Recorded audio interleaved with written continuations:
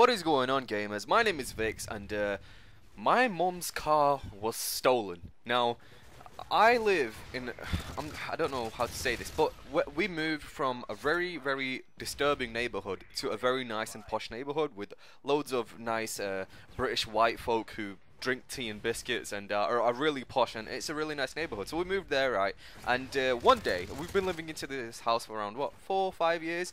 So one day my mum wakes up and she goes to work, right? She works at a school. She's a teacher. Don't ask me any more questions about my mum because I'm not going to tell you. She's my mum, just forget it. But me and my mum have this on and off relationship. Now what happens is my mum, right, she would do, she loves like the house clean. She likes the house clean, and I understand, right? I don't like messing the house except for my room, which is always messy because it's a guy's room, right? I'm 17 years old, I've got shit to do, and I can't be asked, you know, cleaning my room up.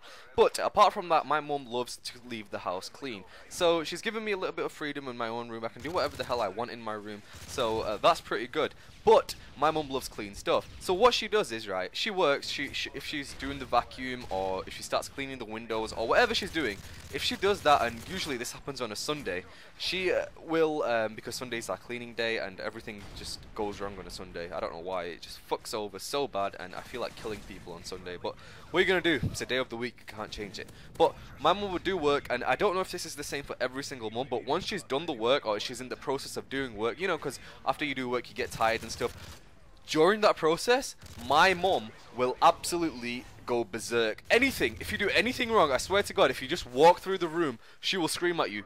And I don't know what to do because she's pissed off. I understand this now. I've lived with her for 17 years, so I understand that you should not disturb a woman while she's cleaning, after cleaning, until she's rested up again. And especially my mum. My mum, I swear to God, will hit you with a rolling pin if you just do anything wrong while she's done cleaning. She gets pissed off really well. It's cleaning, and when she's tired after work, or when she's got off the treadmill or cross trainer, because we've got some working equipment in our house, and if she goes on either one of them and she comes off tired, she will start on you on the most ridiculous of things, and just because she's tired she'll have a go at someone and it'll piss you off. So on a Sunday this exact same thing happened, and she had a go at me. So I was pissed off, and I answered my mum back. That's another thing that my mum hates. I cannot answer her back. You know, if she asks me a question, I'm just going to stay quiet, and then she asks me why I'm staying quiet, and I'm saying, you told me not to answer you back, so you answer me back, eh? And I'm like, Mum, you told me to do that. And it's so stupid. I don't understand my mum.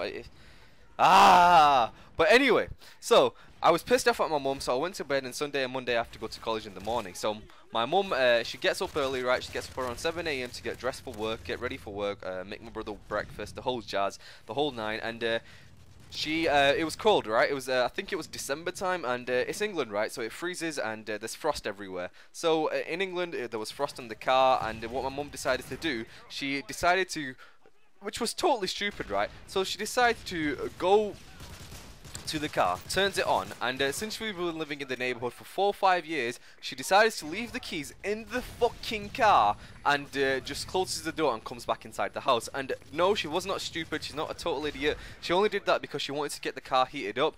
But hey, what are you gonna do? And she came back out straight away. So my mum started making my brother breakfast, and my brother's only 8 years old, so he can't make his breakfast himself. And well, he can, but he's just lazy and he's in the morning, so blah blah blah.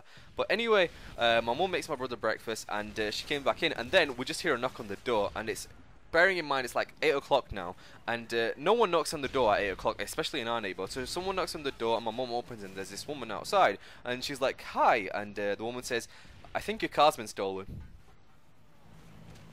That was my mum's reaction. She just stood there quiet. Then she kind of, you know, peeked over the head of the woman and just looked, and there was no car there. And by the way, if you're wondering what car my mum drives, I don't really know at the time what it was. It was a Mercedes. I can't remember what else it was. It was a Mercedes, but it was a 2-door Mercedes, and I just can't remember what else it was. She wasn't rich. It was just a shit car anyway, because I didn't like it. It was too small. I'm not a big fan of sports cars. I'm more into luxury cars, I guess. But anyway, so the woman comes and she says, your car's been stolen. And then my mum's just,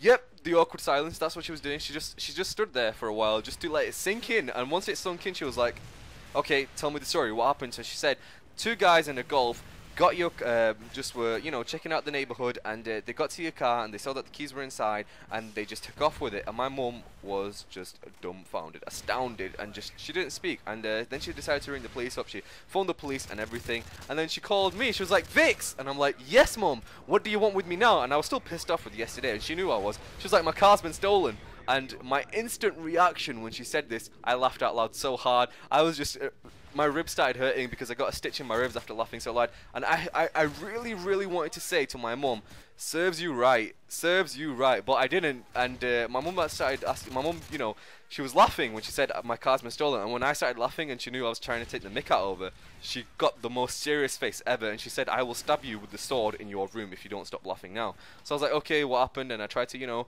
comfort my mum, tell her, okay, everything's going to be okay. And we had a little bit of a laugh about it, and we tried to, you know, sort it out. So that was the story, guys. My mum's car was stolen. Now, my cousins came over the day, and my cousins, you know, we live close together. I think it's like a 5-6 minute walk. So they came over and they started saying, so tell us the story. So my mum told my story to my cousins, and this is the one thing that pissed me off again. So my mum was telling the story to my cousins, and she said it was in my destiny. Fuck no, it was not in your destiny to get your car stolen. You put the keys in the car, and that is why it was stolen. But anyway, guys, hope you guys did enjoy the commentary. I did record this live, and I was just having loads of fun, but it was a lot of fun. I called out 2 choppers, but the game skill is going to be cut short because I'm not going to upload all of it.